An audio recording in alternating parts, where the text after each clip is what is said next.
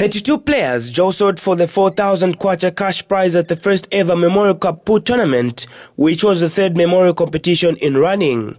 The Memorial Cup pool tournament, which started as the Judith Ngulube Memorial Tournament in 2012 in memory of its main sponsor Matthews Ngulube's late mother, is the biggest awarding pool tournament in Zambia.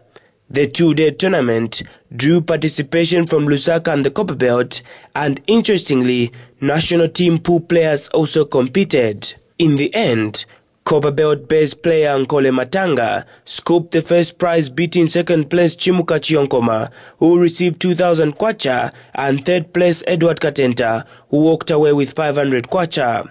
Ngulube wants the tournament to grow bigger and better next year. As we go forward, we shall continue working very hard to make sure that pool is not taken as a social game. It should be a major game.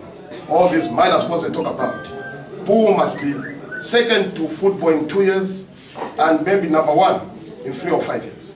Meanwhile, Zambia Pool Union General Secretary Brian Sinyangwe is happy with the contribution that the tournament is making to the national team, a statement echoed by Kalulu Backpackers Pool chairperson Dr. Stan Lubinda. It's not easy for people who are like not in the union but loving the sport and bringing such prizes to give to the players.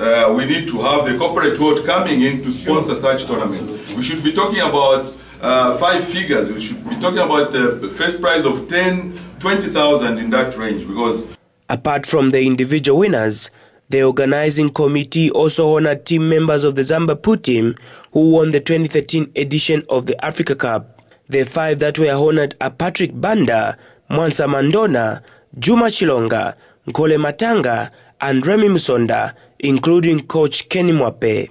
Mike Mubanga, Muvi TV Sports in Lusaka.